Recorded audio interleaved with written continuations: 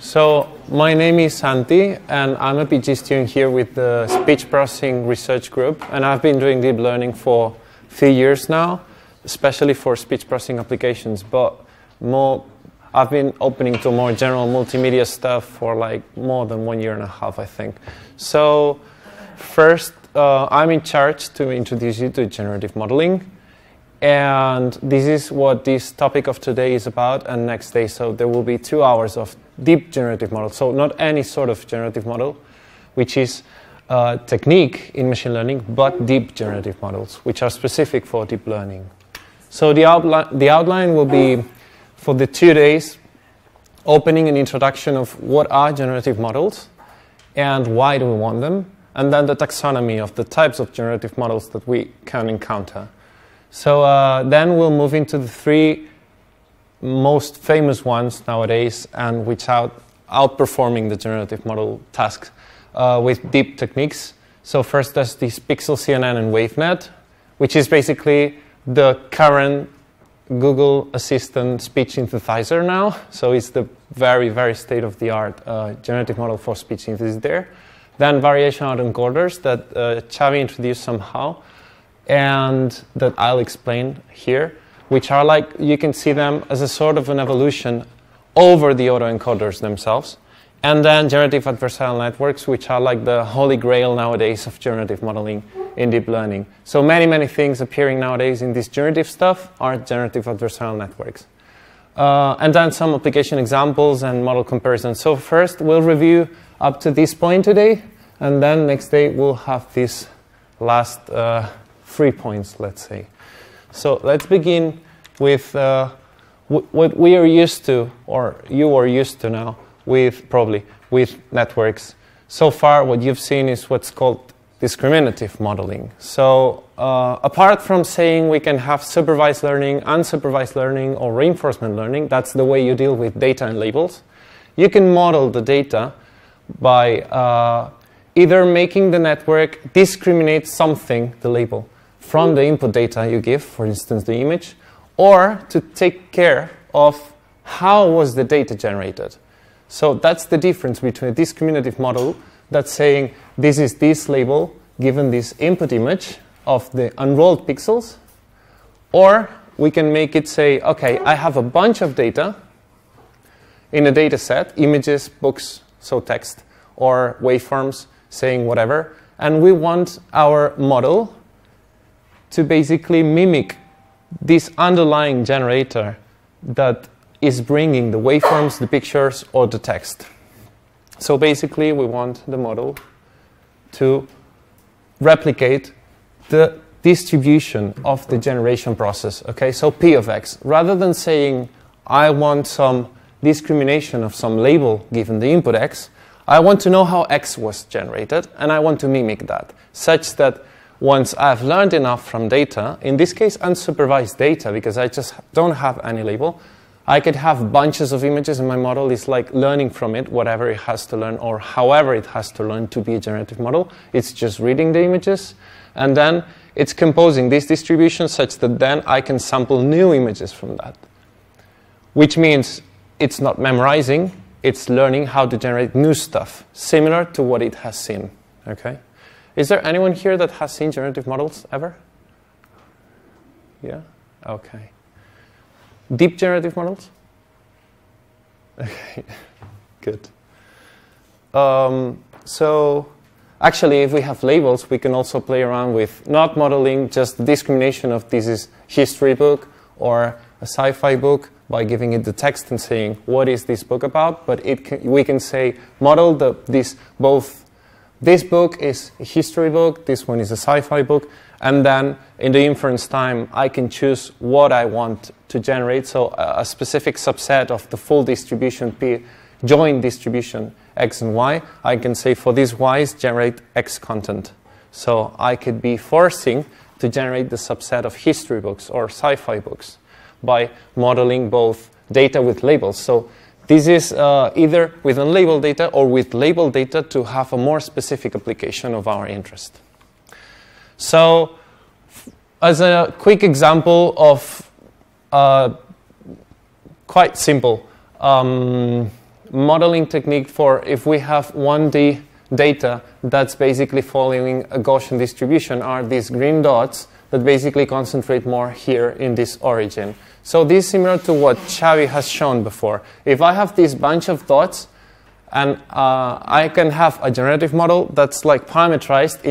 In this case, I could say my model is learning the mean and the standard deviation that's mimicking the points density. So I could get to have some learning algorithm that's adjusting those parameters to basically make that my model, which has a distribution p-model, so the outputs that I'm drawing from my model follow p-model distribution that's mimicking a Gaussian here. But, okay, this is rather simple. What if I tell you I want to actually generate images, so photos. I want to generate even HD photos nowadays, okay? So that maybe I have faces of people that don't exist, but maybe from a bunch of examples of many faces from many people, I can get new faces that do not exist, but are realistic. So they follow, as Xavi said, the distribution of something known in the nature. In this case, I could have training examples, and I have butterflies and mushrooms and coffee.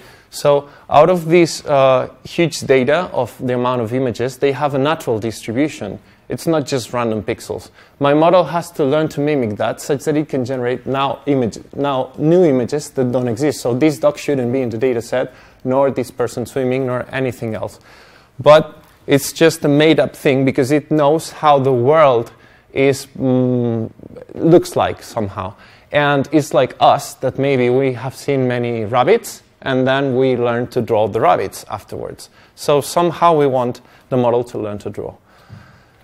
So why do we want these generative models? There's a lot of research, mainly because they are very interesting to first understand the world, which works with very high dimensional data, like images. So if you get to understand the underlying generation process, you can get to have some, let's say, common sense of how the world is made, either from the audio generating process, the image generating process. You can learn how the physics of the world works by modeling the distribution of behaviors in that world. After that, you will get that your generator can make some new scenarios which are virtual but look realistic for a discriminator model to be more strong, such that you don't have to keep generating more and more data and label it, but maybe you can get to have a fair enough generative model, let's say, that can generate new hypothetical situations that look realistic enough for a discriminator model to learn from it. So that's, for example, a scenario where generative models are not only to generate pictures and synthesize speech and give us these applications, which are very useful, but also to strengthen other models, in this case, discriminative ones, for example. Then some motivating applications to end with this introduction could be, for example, imaging painting, where we have some image which has some artifacts from the past of the time or whatever, and we want to reconstruct it or enhance it somehow. So if our model learns what the natural distribution of the image is, we can give it a spoiled image, and then it can recover a good version of it by not only changing color or whatever, because it thinks it's more adjusted to the naturalness of the image, but it can reconstruct deleted parts. And that's a very interesting part. This is what common sense stands for. So we know what would be there, although there's a cluttering in this case. So the generative model learns to regenerate stuff like we would do. Then for speech, the same applies. I can have noise or destroyed parts from the speech, and this gets recovered. So this is called speech enhancement. Then we can have synthesis like Siri or other assistants where they generate this natural speech out of text or out of just speech. So it's not just about conditioning on I have a text and I want to generate it saying something, but it can just learn how natural speech sounds. So we will see afterwards an example of the Wavenet when we do not condition. We can hear it is natural speech but saying nonsense, and then we can condition to say good, like normal things with language. And then image generation is another case. Here we can say, generate me some samples, and it would generate random images, or we could say, generate me images of dogs, or whatever. And Finally, super resolution is this application where an original image has been decimated, and then if I want to reconstruct it, I would probably get a really, really blurred version of it. So a generative model can just make it sharpy again by predicting a plausible solution for that. It's not just averaging neighborhoods of pixels and getting, as Xavi said, an average of possibilities at every place in the image when we reconstruct. That's the normal naive approach to make interpolation. But in this case, at every point, the generative model is saying, these are my neighbor of pixels, and I know the distribution I would have here, so I draw a random sample from this distribution, but it is a plausible distribution. If it learned it good enough, we will have the details of the original image, or not those details, but ones that could replace those in the original image, okay? Plausible details, not exactly the same ones. But this is a random process. The only thing is that we're learning the plausible random process. So every sample we sample has to be realistic. That's the point. So the taxonomy that we will see in these generative models here are basically three types. So we are modeling these probability distributions, and we can do it, so probability density functions, let's say, and we want to model it either explicitly or implicitly. Explicitly would be we have a tractable density and a decomposition, a mathematical decomposition of it, so we know how the distribution is, and we model it like that. Or with an approximate density that we will see what it means, which is not the real density, but something that's close enough to generate the good quality samples, sorry. And then the implicit distribution is something that we're not directly modeling. It's just learning implicitly a distribution, so it's learning a distribution, but we do not know how. We're just giving it some, let's say, mirroring effect that we see a cause of it learning, we know the effect of it learning that distribution, but we're not the cause why it is learning that. That's generative adversarial networks, and you'll see that both the two networks alone can make this learning process of a distribution without us knowing at all how that distribution is. Whereas here we know how these distributions are, and we are basically coding the model to be like those distributions. You'll see this difference. So these are, we'll see in the end, not today, but the comparison among these three methods. So I'll begin with these two, and you'll have a lab for the third one, which are like quite hot nowadays. So first, PixelCNN, PixelCNN, and Wavenet, which are three terms that specify the same. It's the first type of model. It's explicit with tractable density. So how can we model P of X? We know that we have a generation process, and maybe we have images. And images are these grids of pixels. That's basically our sample X, a grid of pixels. Let's say it's just one channel, so grayscale image. We have this 0, 1, 2, and then if we have this length n, we would have this n here, and 2n, and so on. Okay, so what we would do is we can unroll this, and we would get our vector from 0, 1, 2 to n squared. This is how it would be. But we want to model something that we want a generator of these huge dimensional vectors. Imagine this image is not 20 times 20, but I don't know, 100 times 100. It's 1,000,000 pixels. So they can grow really quickly. And the thing is, even with that growth in the dimensionality, what we can do is play with the basic chain rule of probability and say, if we have the full chain of dimensions, because these are every pixel position is a dimension, we can just decompose it, factorize it with the chain rule of probability, which stands for predicting the current item given all the previous ones. It's just a sequential process where the final resolution of all my pixels altogether, which is my vector x of pixels, would be basically generate 1 given the previous ones, in this case 0, 1 given the previous one, 1 given the two previous ones, and so on would be looking backwards to generate the current pixel again and again. And our formulation would be that all the pixels altogether form the final stream of data. So how can we deal with this model? I think you've already seen something that models highly nonlinear and long-range correlations sequentially. So what model comes up to your mind? Is there any suggestion here? we're talking about deep learning, so a sort of neural net that can process this, respecting the time dependency, looking backwards. Is there any suggestion? Recursive. Sorry? Recursive neural network. Yeah, okay. Exactly. So that's a first possible solution, okay? Or recurrent neural net. So it does recursive operations, but yes, exactly. So that's the first model that was made called PixelCNN, and it was specifically made to generate images.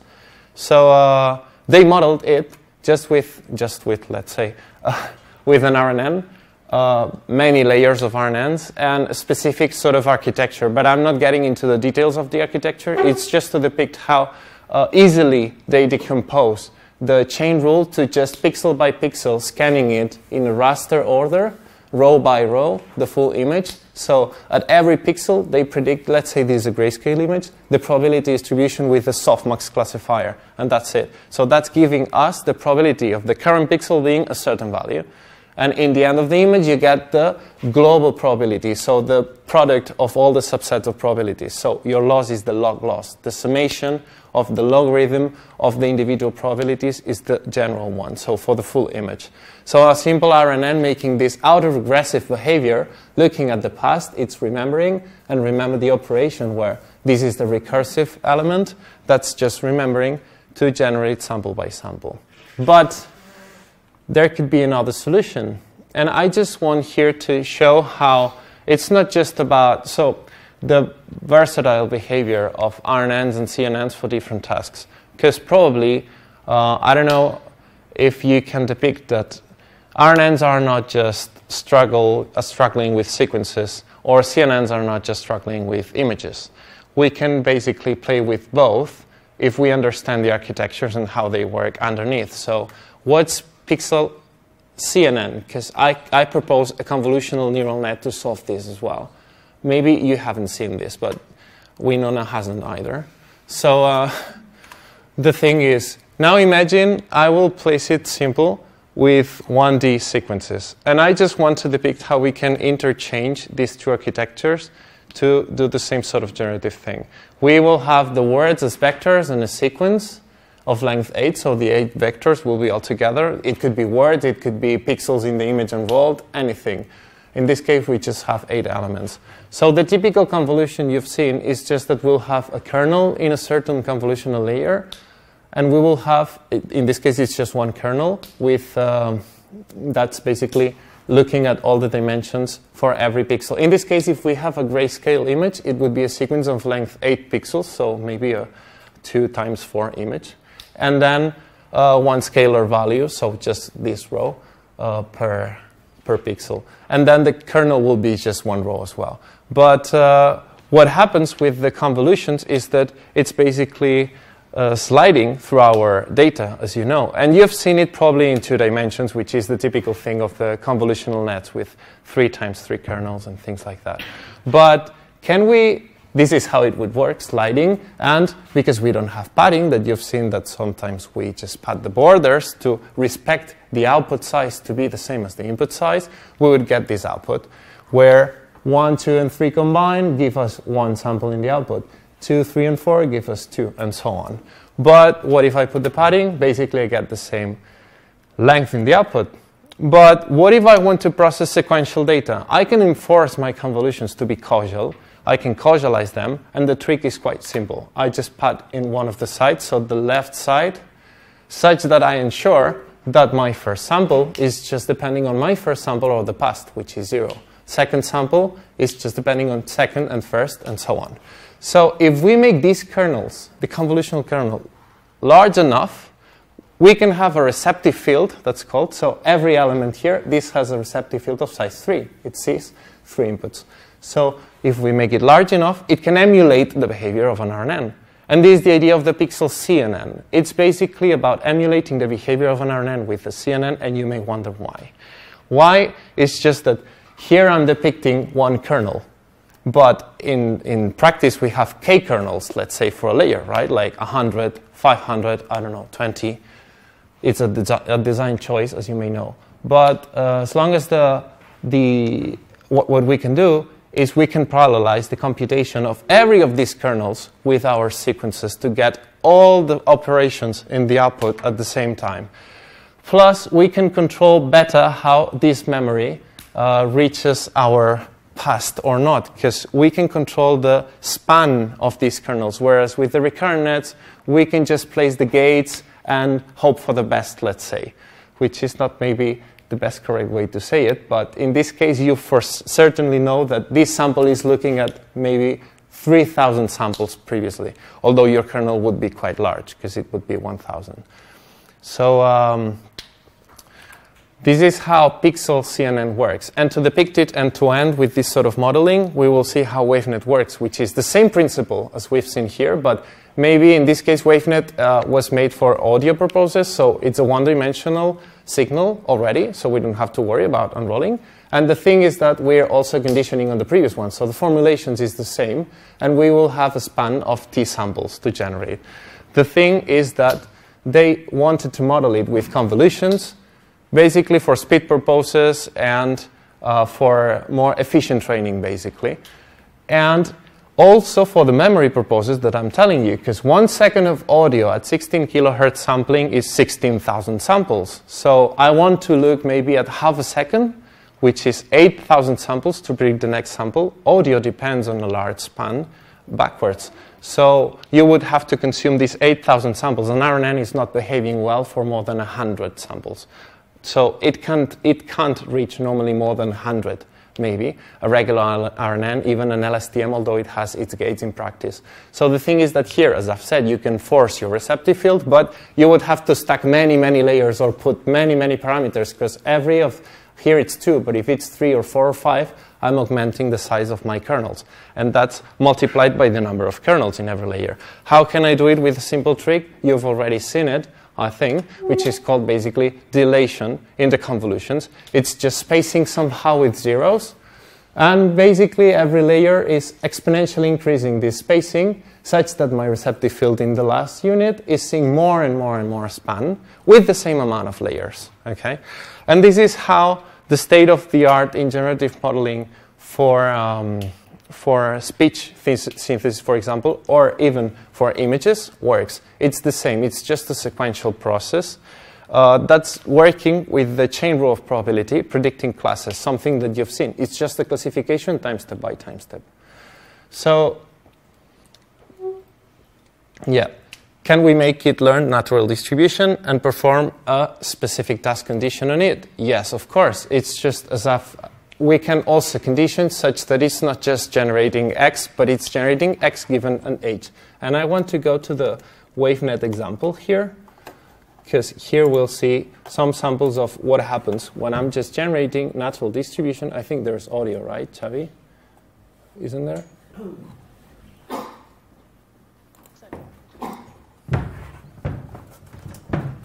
Sorry.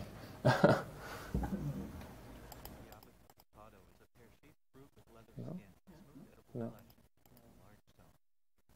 The avocado is a pear-shaped. Yeah, okay. So now. وفترة يشتغل زمان بعد نقطة أنا ستارة جودة نفعنا ذاك كذا الجيسو I'm twist. Nothing. I just even there was this there's lots of for cadence of challenge but the name could I Jeff over it's over tell you to be the not are they that here what on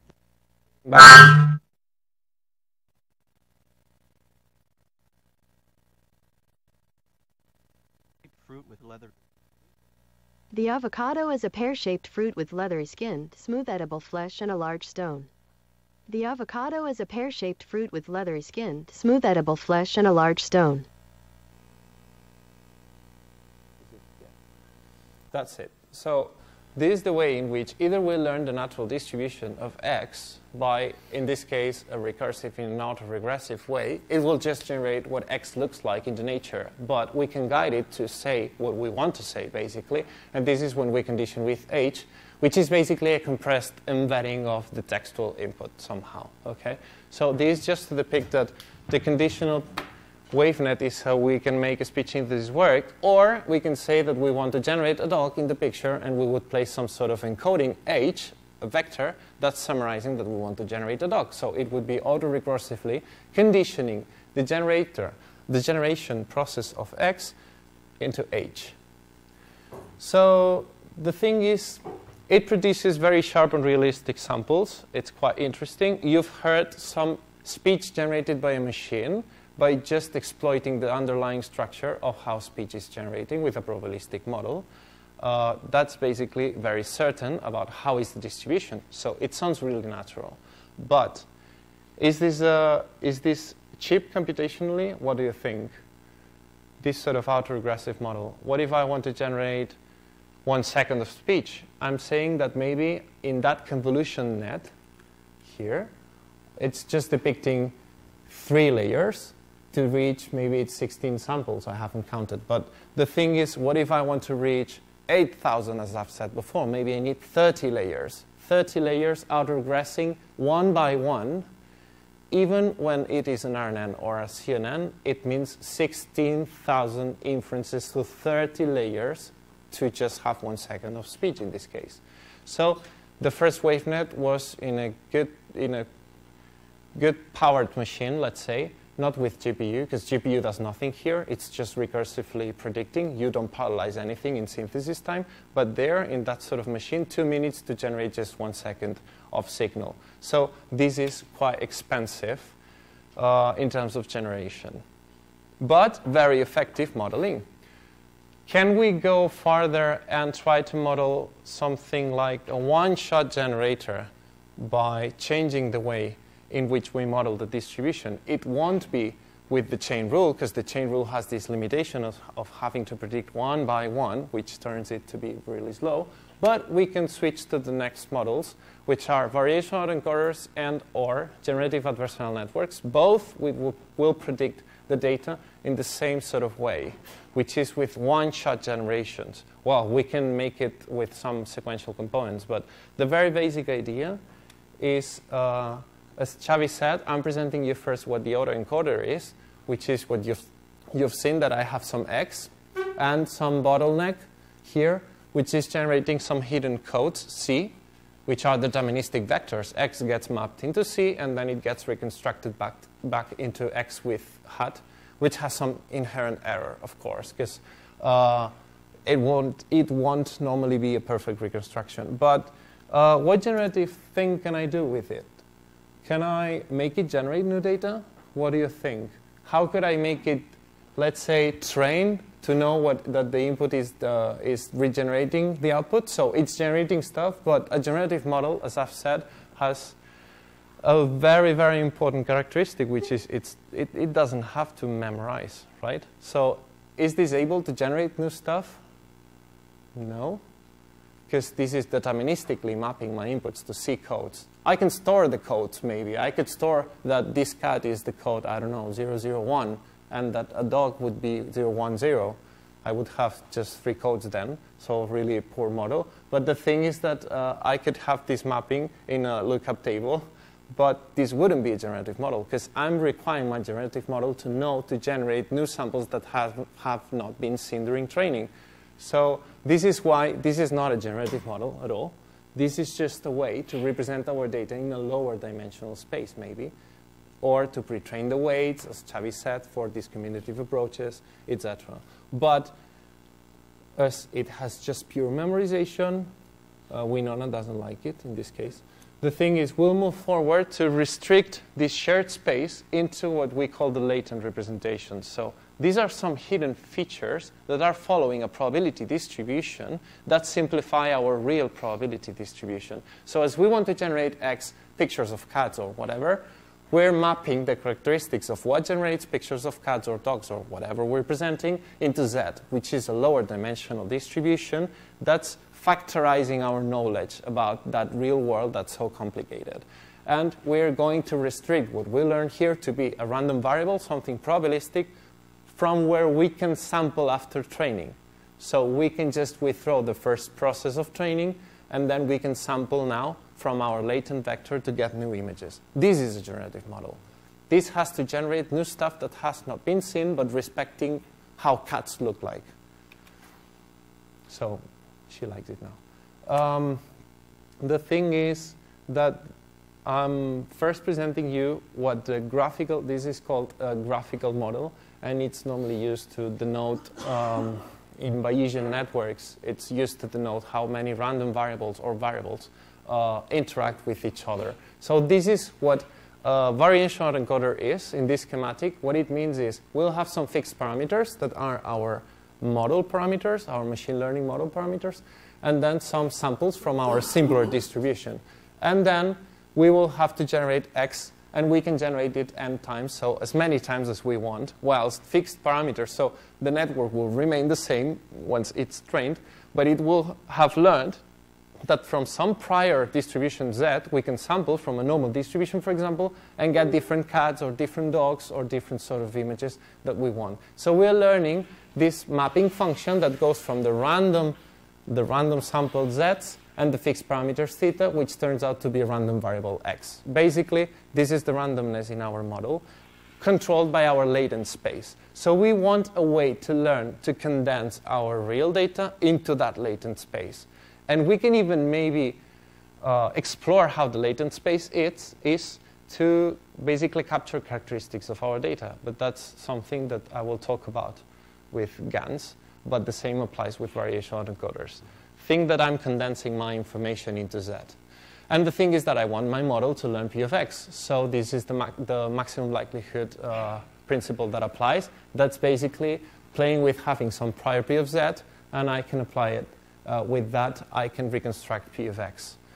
So why? This is the principle by which I can simplify my real distribution. Let's say I would have a distribution in a ring.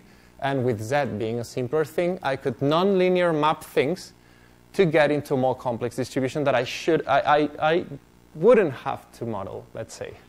The thing is that we know a really, really good non-linear mapper, which is the neural net.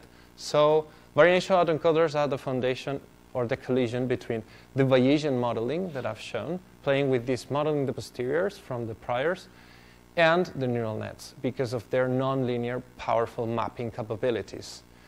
So they can turn the Gaussian into a ring or into a dog. So now move on to say we want to solve this maximum likelihood problem. And here we'll have a few math, especially coming from information theory, but I'll make it smooth just to show that we have an autoencoder-like architecture, but there's a meaningful process overall for the whole architecture that has mathematical reasoning behind from a Bayesian theory. That's called variational inference. That's not something that we're talking about, but variational inference is just as a key idea about having to model a distribution that's very complicated, cumbersome, that we don't want to model with an approximated one. So we turn our modeling of a complex distribution into an optimization problem where we find some distribution that's similar enough from where we can sample and get realistic enough samples. That's variational inference, not sampling from the real distribution, but approximating one to something that's fair enough, let's say. So we will have that we want P of X and Z and P of Z. That's what we want. And we introduced that's the key piece, P of Z given X. So see that I would have a latent space that's basically governed by this P of Z shape, but I want to model actually P of Z given X because not my X's, my data, doesn't have a representation for all the Zs in the world. Probably many Zs don't have probability mass. So what I want is first having the subset of Zs that have meaningful capturing meaningfully, let's say, my data characteristics. So those are P of Z given X's. So I will first condense my information into that condition distribution, not the full set of Zs. And then I will be able to recover back to the X space once the Z has a meaning related to my real data. Okay? Does that make sense to you? So, well, I have the draw in the next sample, but as P of Z given X, that's the real subset of Zs. Let me say it this way first and then show you the schematic in the next slide. So as P of Z given X is very complicated, it's the real one, the real distribution. I want to approximate it with a Q of Z given X that will be the fair enough distribution, let's say. But the distribution that's condensing our real information into that lower space that will make sense from where we will sample and recover realistic samples. Okay? So this begins to shape up as an encoder-decoder setup where something is first condensing. I have this pointer. Something is first condensing my information into key of z given x. That's quite close to the real one in the Bayesian formulation. And then I will be able to recover my x's given z's. So first, I have some sort of encoder with its parameters theta that will go from x's to z's. That will model this q of z given x. And then I will have a decoder that's reconstructing back my data. So plausible predictions, x hats, are not the exact thing as x's. This is a probabilistic approach. We're not having a deterministic mapping. But I'm just basically mapping my data over a manifold, that's what Xavi said, a lower dimensional manifold that's distributed. As I say it is distributed, it will be a Gaussian distribution. So on the surface of that Gaussian, I will be mapping the points, such that every dimension of my manifold will have a meaningful characteristic. Like, if I've shown it like tons of cats and dogs, it will learn, well, let's say just cats. It's simple in this case because I can say, what can we learn from the cat? It has ears, which is the type of the ears. It has fur, so either it is long or short. It has a color. It has a pose. There's lighting in the image. There's a size for the cat. So all these sort of things will get encoded without my control. It's some sort of, I'm explicitly saying that it has to be over the Gaussian, but I'm not saying how. And I'm enforcing the reconstruction to be fair enough. So my Q will represent that mapping in a good quality enough such that I can reconstruct plausible samples, but will not be the exact distribution. So there will be a lower bound in the end of the day. And here I begin with the math, which is fundamented in the KL divergence distance. This is from information theory. How many people know the KL divergence? Almost all of you, I guess. Okay, it's just a measure of distance between two probability distributions. The thing is that this comes from this information theory background where we want to compare what gets into a destination by modeling the channel probabilistically, things like that. So the thing is that I said that I have Q of z given x and P of z given x, and this is my approximation distribution. What happens is that I can measure the distance between my approximation and the real distribution. So by computing the KL distance, I get to this formulation, where I have that distance is this expectation between the difference of the log probabilities. So the thing is, I can keep operating with this, now applying the Bayes rule, to basically place my real objective, which is modeling P of x, into the equation. So don't lose the main objective here is to model P of x in the end of the day. Okay? This likelihood that I was depicting here. So I'm depending on these parameters, but I'm introducing a subspace of z's where I'm mapping my data to reconstruct them plausible solutions to learn the nature of my data. So here I want to introduce P of x again, just to know which is the equation I have to optimize to learn properly my full architecture between encoder and decoder. How to restrict that z learning that before it was deterministic and now is random. The thing is that by applying the Bayes rule, I can keep operating and say, I'm making this decomposition where I introduce the Bayes rule. So if I keep operating a bit by moving from to the other side of the equality and playing around with the signs, I finally get to this formulation simplified where that KL divergence equals to the these differences where I have this is my encoder output, this is my decoder output, this is my prior distribution, which I will decide how it is, but this is my total distribution, so the distribution of my data in the end of the day.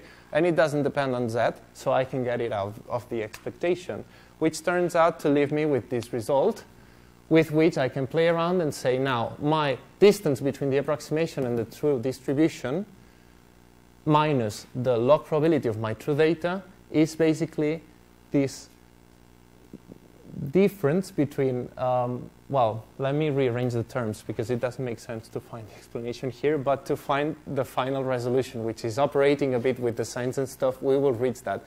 This KL divergence between, so the error bound, let's say, the error that there is always between my approximation and the real distribution I wanted to model with the encoder, and minus my log probability of the real data, or in this case I swapped the changes, so the signs. So the log probability of my data minus that lower bound, that's a constant error I cannot avoid, because that's the approximation function towards the real one, equals to this reconstruction loss of my decoder network minus the KL divergence of my encoder network with some prior distribution I will choose. This is the final formulation of what variational autoencoders are about. So I know I've been playing around quite quickly with these lots of formulas that in the end of the day turn out to summarize into this simple idea of my distribution of the distribution of my data. Let me point it out like this because it's simpler.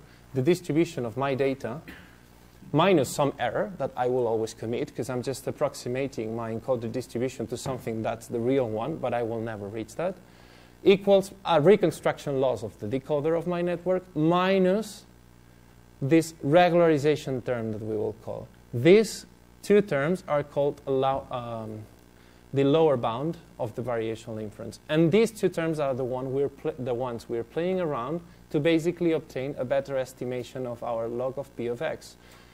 We know that this KL divergence term is strictly positive.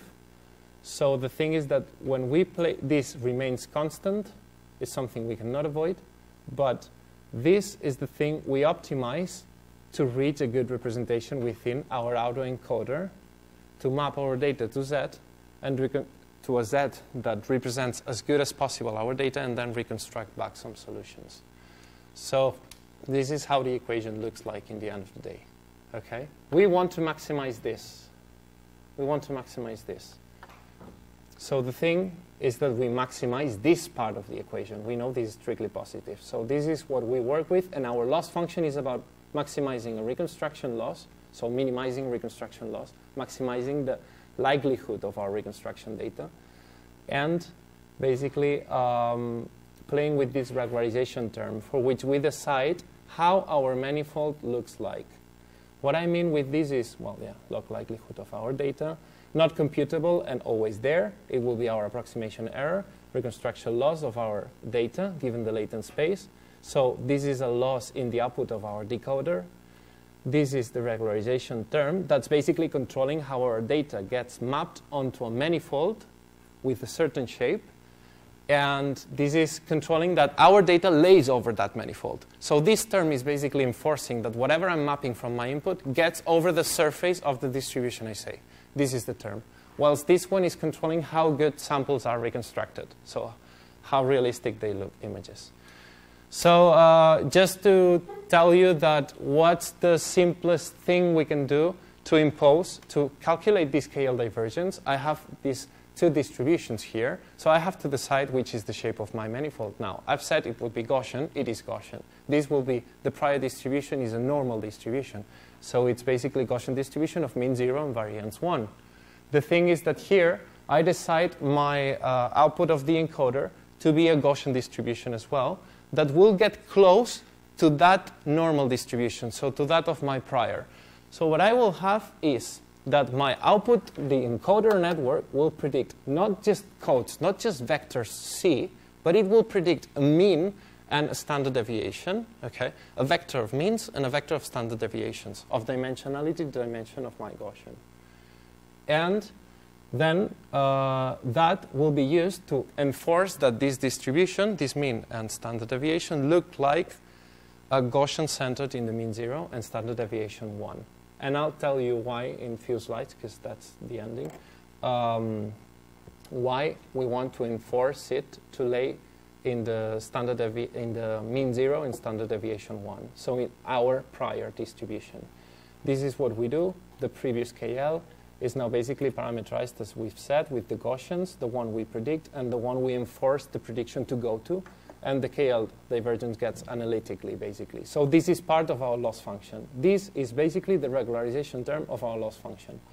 So now we'll have to wrap up all these mathematics, get summarized into our encoder. The image gets projected into a mean and a variance.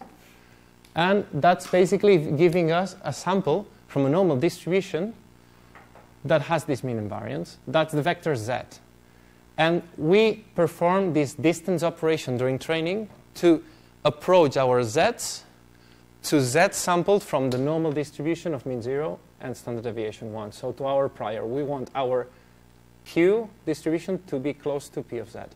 And then we reconstruct back by doing this operation, which can be just mean square error. For example, if we have images, these are real valued pixels. So we reconstruct the real valued pixels with the mean square error, for example. Or if it's binary data, like in MNIST, we have black and white. We can have a binary cross entropy that you might have used.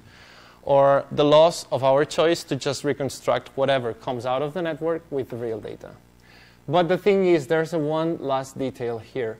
And this is one of the things why we choose a Gaussian distribution. You have to keep in mind, very important for the variational autoencoders. I'm training a neural net from end to end, that I say. I have my input data and my output data. I'm having some losses. I'm backpropagating the gradients. Things get corrected, and I have my generative model in the end of the day after enough iterations. It's just that I cannot backpropagate gradients to this model. So here, my operation of sampling from that distribution, so I'm just predicting a mean and a standard deviation here. And I would sample from a program saying, give me a sample from a random Gaussian distribution centered at this mean and with this standard deviation. It would give me a sample. This operation is not differentiable. The problem is that gradients would be cut here. So we cannot train the encoder nor this latent space. We can just train the decoder. The thing is, how can we make it become differentiable? Really easy, with something called reparameterization trick. It's as simple as saying, as I can have a normal distribution centered at 0 with standard deviation 1, we can just sample from this, so always sample externally, not in the middle of the model cutting the flow, but externally we have some sample epsilon that we multiply by our sigmas, sum up mi, which are mi or mu, however you call it. So in original Greece, it's mi. That's why I say mi. The thing is that these operations are already differentiable, so my gradients flow now. Everything is differentiable and wonderful, so now my model is basically flowing the gradients from end to end, such that it's fully trainable. So my z becomes this, the product with epsilon and summing up mi, which are the predictions of my encoder. Now everything is trained such that cats get mapped onto z's that lay close to Gaussian distributions, close to with mean 0 and standard deviation 1, and they get reconstructed back to be cats probabilistically, such that after training, how can I now expect the generative behavior? That's like the last question. How would you now sample from this model new cats, new dogs? How would you now modify this such that now I get new cats, for example? What would you do? Any clue about it? I have now trained the model such that everything in the input got mapped into z's. And I've been reconstructing cats along the way during training. So my model condensed information into z. What would I do to generate new cats? Any clue? Remember I have this? Well, I can just get rid of the encoder and sample as many epsilons as I want. And then I'll be generating, hopefully, cats, because I've made my data lay close to this distribution such that it makes sense to sample from this prior to generate new samples from my P of x. Remember that I've condensed my really complex distribution P of x, given z, into my prior space. That's what I've done. So if I sample from my prior space, I have to expect to have some samples that look like my original data. So, yeah? Okay. Come back to that. Okay. Perfect. So the only thing is that, well, I had some examples here on the, just to check finally that what happens with this z now. That I may have a 100-dimensional vector expected as the input here, so I can sample randomly from z, or I can basically be walking around different dimensions, so I can interpolate in this distribution dimension by dimension, and I can discover different patterns. So this is what happens, that every image is being interpolated with a different Z. So I'm just maybe walking in the region of the 9s because they are captured in some dimension. So moving in that dimension, linearly interpolating, gives me new 9s, or 8s, or 7s, or so on. So different positions, as you see, different strokes. This is not that very interesting maybe, and faces look like more impressive. So the same happens with faces. A bunch of faces have been shown to the model such that now, if I can walk around in certain dimensions, I can capture that white men look like this, or women look like that, or I don't know, depending on the gender, the pose, the lighting, and the age, anything.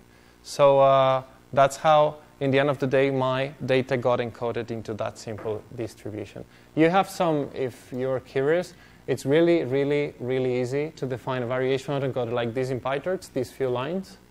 And the loss is defined like this. It's the same mathematics as you've seen in the previous slides. So you have the example in this link.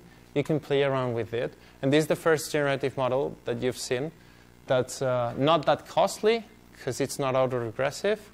But it doesn't generate the images as sharp as the next model we will see next day, which will be generative adversarial networks. And I'll go into why.